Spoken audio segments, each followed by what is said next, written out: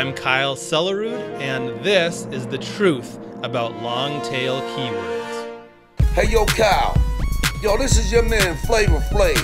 Hey yo, I want you to speak the truth, you know what I'm saying? For real, G, and I know that you do speak the truth. You know what I'm saying? I want to hear it, and the whole world wants to hear it. Alright, Kyle? So yo, speak the truth, G. What is a long tail keyword?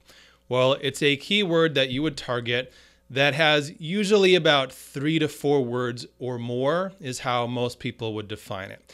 So instead of just targeting a keyword like chiropractor, you're targeting a keyword like chiropractors in Philadelphia who accept insurance. The idea is that by targeting long tail keywords, there will be less competition and you will pay less per click. Now, from what I can tell, this idea originally came from the search engine optimization world.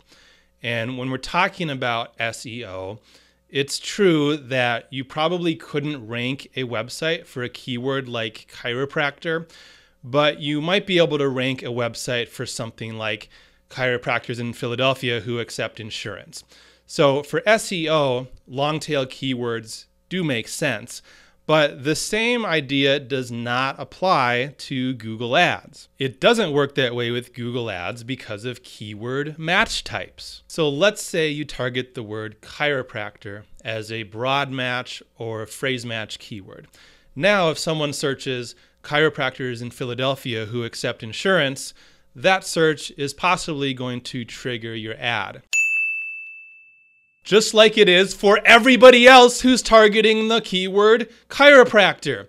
The competition is exactly the same. So your cost per click isn't going to be any lower simply by targeting that phrase as a long tail keyword. And as a side note, if something gets searched for fewer than 10 times per month, Google doesn't let you use that keyword anyway.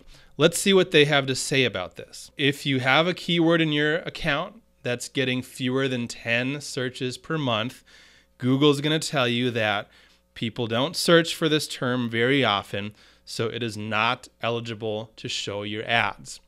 So if you have an account full of nothing but long tail keywords, your ads aren't going to be shown as much as they should be if you're targeting shorter keywords also. The idea that you can find a bunch of long tail keywords that nobody else is bidding on and you can add them to your campaign to get more traffic at a lower cost per click, that's just a flawed idea. It does not work that way. Now, there are reasons to use long tail keywords.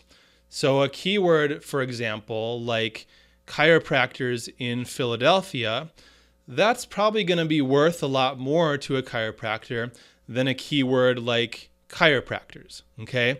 The chiropractors in Philadelphia is a lot more specific. That person is more likely to be in need of a chiropractor right now.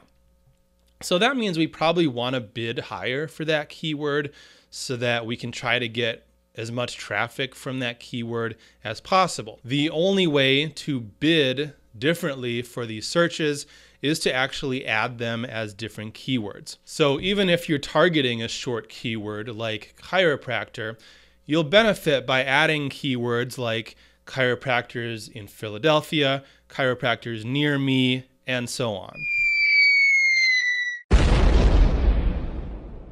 Bottom line, long tail keywords are extremely helpful when it comes to controlling your bids, but they aren't a way to find magical hidden keywords that nobody else is bidding on.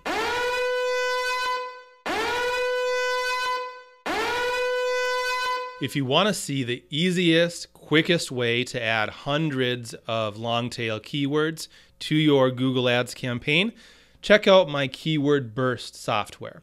It lets you take a list of keywords and a list of location names or some other type of modifier, and it combines all of them together in every possible way. You can control the match types, organize different ad groups, and all kinds of other cool stuff. Keyword Burst is part of my AdLeg software suite. I'll put a link to that in the description, and I'll see you around.